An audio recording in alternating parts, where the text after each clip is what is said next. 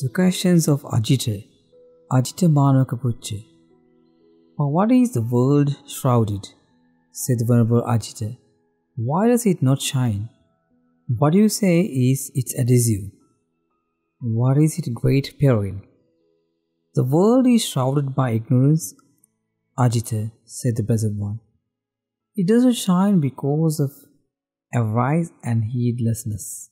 I say that hankering is its adhesive. Suffering is its great peril. Everywhere the streams are flowing, said the Venerable Ajita. What is the barrier against the streams?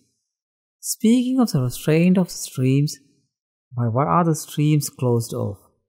Whatever streams there are in the world, Ajita, said the Blessed One, mindfulness is the barrier against them. I speak of as restraint of streams, they are closed off by wisdom. Wisdom and mindfulness, said the Venerable Ajita, and name and form, dear sir. When asked by me, please declare, where does this come to an end? As to this question that asked, I will tell you, Ajita, where name and also form come to an end without remainder, it is by the cessation of consciousness that this here comes to an end.